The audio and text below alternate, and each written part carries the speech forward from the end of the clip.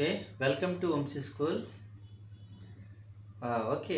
We are going to discuss the uh, English grammar competitive examination active voice to passive voice. This is all the competitive examination will asked. So, TET, DSC, TTC, any other competitive examinations are there. Grammar is very essential. Active voice passive voice direct indirect complex compound tenses ఇవన్నీ కూడా మనకు అడుగుతాడు. అయితే ఈరోజు మనం discuss చేసుకోేది active వాయిస్ని passive వాయిస్ని మార్చడం.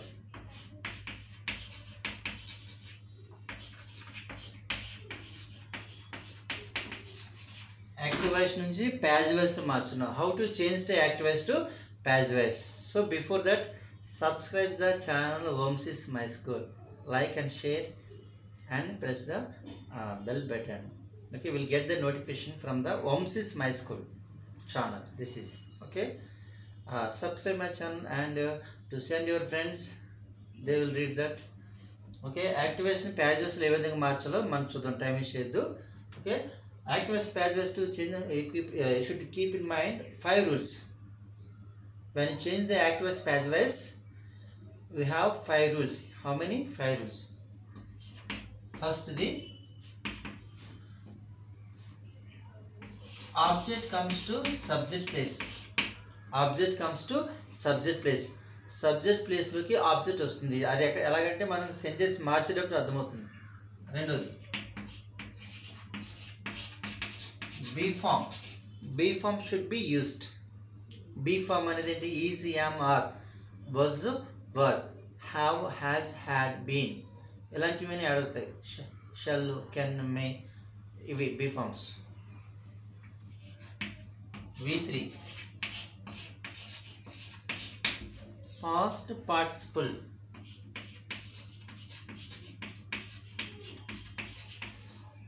Past participle. 4 by preposition should be used. By by అనేది ఎగ్జాక్ట్లీగా అన్నింటిలో రాదు, 1 or 2 సెంటెన్స్ తప్ప. ఓకే, 90-95% బై అనేది వస్తుంది. Some sentence will not be accept. So 90% by అనేది యాడ్ అవుతుంది. సబ్జెక్ట్ అంటే ఇక్కడ సబ్జెక్టు, ఇక్కడ ఆబ్జెక్ట్, ఇక్కడ సబ్జెక్ట్ రాసిన కంగారు పడద్దు. సబ్జెక్ట్ ప్లేస్లోకి ఆబ్జెక్ట్ వస్తుంది. Object comes to subject plus. ప్లేస్లో మారితే అంతే, ఫస్ట్ది ఫిఫ్త్ది కంగారు పడద్దు. సబ్జెక్ట్ ప్లేస్లోకి ఆబ్జెక్ట్ వస్తుంది. ఆబ్జెక్ట్ ప్లేస్లోకి సబ్జెక్ట్ వస్తుంది last. So రెండోదండి be form. Is, yam, are, వస్, వర్, హ్యావ్, హ్యాజ్ ఇలాంటివి. V3 అంటే V1, V2, V3 and go, vent, gone. మూడోది గాన్ వాడాలి. Right, wrote, return. Past participle అంటాం. By preposition subject. ఈ ప్లేస్ మార్తే 2 1 5. సో ఇదొక rule. Will see next.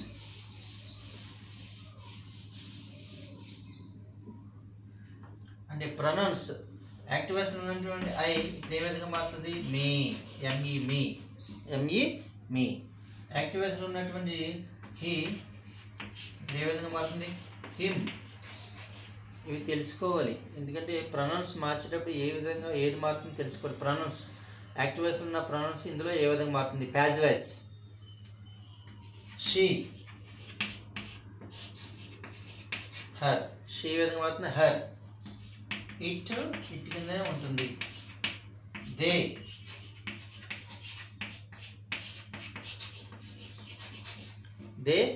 Them. They విధంగా మారుతుంది? దెమ్. యూ ఇంకోటి ఉంది వి, అస్. ఏ విధంగా మారుతుంది? అస్. చూడండి, ఐ ఏ విధంగా మారుతుంది? మీ. హీ ఏ విధంగా మారుతుంది? Him. She, హోర్. It, they, them. You, we, us. These are all the introduction. So many rules are there when you change the active voice to passive voice. ఇవన్నీ వస్తేనే మనం యాక్టివ్ వాయిస్ని ప్యాసివ్ వాయిస్లో మార్చగలను, లేకపోతే మార్చలేము. ఇవన్నీ రాసుకోండి. Right a separate notes in your book. Okay, ఇవన్నీ ఉపయోగపడతాయి. మార్చేటప్పుడు ఏంటి మళ్ళీ వెనక్కి చూడాలి. అలాగే 5 రూల్స్ ముందు చెప్పిన ఇప్పుడు ఇంకా ఉన్నాయి. Will see another.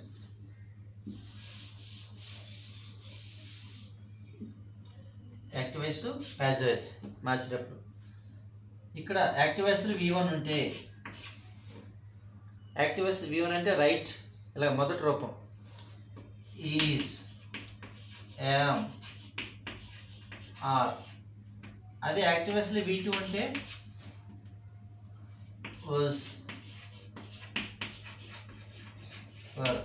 యాక్టివ్ వాయిస్లో V1 ఉంటే ఈజ్, యామ్, ఆర్. యాక్టివ్ వాయిస్లో V2 అంటే past tense was, were, was, were. Active voice continuous అంటే పాస్ట్ కంటిన్యూస్ అవనివ్వండి, ప్రజెంట్ కంటిన్యూస్ అవ్వండి, ఫ్యూచర్ కంటిన్యూ ఏదైనా అవ్వండి. ఇక్కడ ఇన్ఫార్మ్ అంటే ఇక్కడ ఏమవుతుంది బీయింగ్. యాక్టివ్ వాయిస్లో ఐఎన్జితో ఏ సెంటెన్స్ ఉంటాయి కనుక ఇక్కడ బీయింగ్ కలపాలి. Next have, has, had. Have, has, had, have, has, had ఉంటాయి కనుక యాక్టివ్ వాయిస్లో బీన్ కలపాలి. బీన్, బీ కలపాలి. చూడండి ఒకసారి V1 ఉంటే కనుక and active voice V1 is, yam, are will come. And you can see V2 was, were. Inform అంటే కంటిన్యూస్ అయితే బీయింగ్ కలపాలి. ఇందులో ప్యాసివ్ వాయిస్లో ఇటువన్నీ ప్యాసివ్ వాయిస్, ఇవన్నీ active voice. Have, has, had అంటే have been, has been, had been. ఇక్కడ have, has అనేది దేనికి వచ్చినా బీన్ యాడ్ చేయకూడదు. ప్లోరల్ అయితే హ్యావ్, సింగులర్ అయితే హ్యాజ్. అలాగా అక్కడున్న ఆబ్జెక్ట్ ప్లోరల్ అయితే హ్యావ్ బీన్, ఆబ్జెక్ట్ సింగులర్ అయితే has been.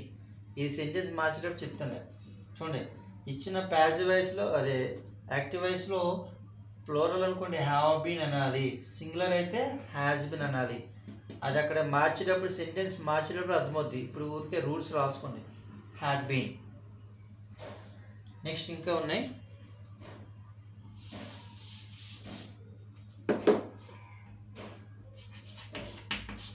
will, shall, can, may. ఇలా యాక్టివ్ వాయిస్లో విల్, షెల్, కెన్, మే, ఇలా ఇంకా వుడ్, కుడ్, షుడ్ ఇలాంటివి ఏ వచ్చినా మస్ట్ కూడా ఏది వచ్చినా సరే ఇక్కడ ఏమైనా యాడ్ చేయాలి,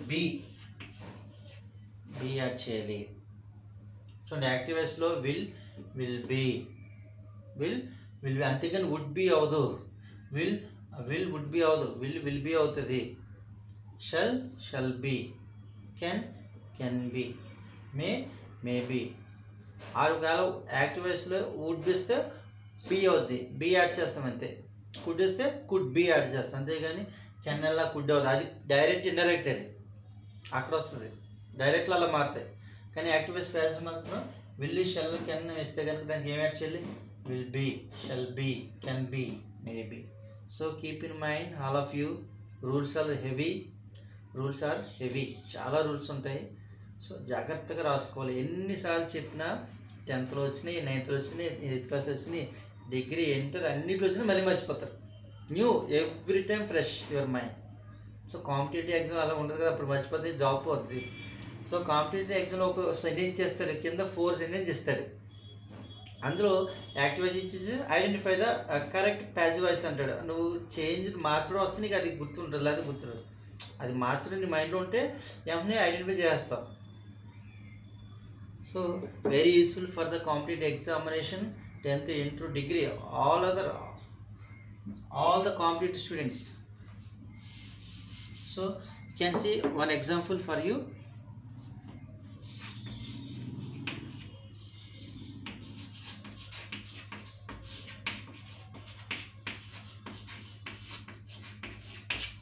She writes a novel. Man direct ఇంకా యాక్టివ్ వాయిస్ లోకి వచ్చేసాం. This is active voice. ఏవి అంటే యాక్టివ్ వాయిస్. సో ఒక యాక్టివ్ వాయిస్ని చూద్దాం. ఇప్పటి వరకు చెప్పినవన్నీ కూడా rules. First of all divide the subject. verb, object. So divide all the subject, verb, object. Subject, verb, object. మనం చెప్పుకున్న first rule, object becomes to subject plus. అది rule 1. Object comes to subject plus. Object comes to subject plus అంటే ఏం రాయాలి? ఏ naval. ఏ naval. Next rule ఏంటి? Rule number 2 చూడాలి, మీరు చూసుకోవాలి రాసుకున్నది. Be form should be used. Be form should be added. అంటే be form అంటే ఇక్కడ టెన్స్ ఏ రూపంలో ఉందో చూడాలి. V1 V2 చెప్పండి. V1 అయితే ఈజ్, యామ్, ఆర్. V2 అయితే వజ్, వర్. ఇక్కడ V1 ఉంది, రైట్స్ ఏ రూపంలో ఉంది? V1. అంటే V1లో ఏమున్నాయి? Is, yam, are. అక్కడ చూడండి మీకు ఇచ్చిన ముందు దాంట్లో. సో ప్రజెంట్ టెన్స్ కాబట్టి ఇక్కడ నావల్ సింగులర్ కాబట్టి నావల్స్ అనలేదు, మనం నావల్ అన్నాం. ఏ నావల్ ఒకటే. సో ఈజ్, యామ్, ఆర్ మూడిట్లో ఏదో ఉపయోగిస్తాం? ఈజా, యామా, ఆరా? ఈజ్. ఎందుకని? ఏ నావల్ అనేది సింగులర్ కాబట్టి ఏ naval is. A naval is. So rule 5 అని చెప్పాం కదా రూల్స్. రెండు అయిపోయినాయి. రెండోది అయిపోయింది. Next comes to third rule. Past participle అన్నాం మనం. పాస్ట్ పార్టిసిపల్ అంటే వర్బ్ ఏ రూపంలో ఉంది? మొదటి రూపంలో ఉంది. అంటే మనకి సార్ చూడండి, రైట్, రోట్,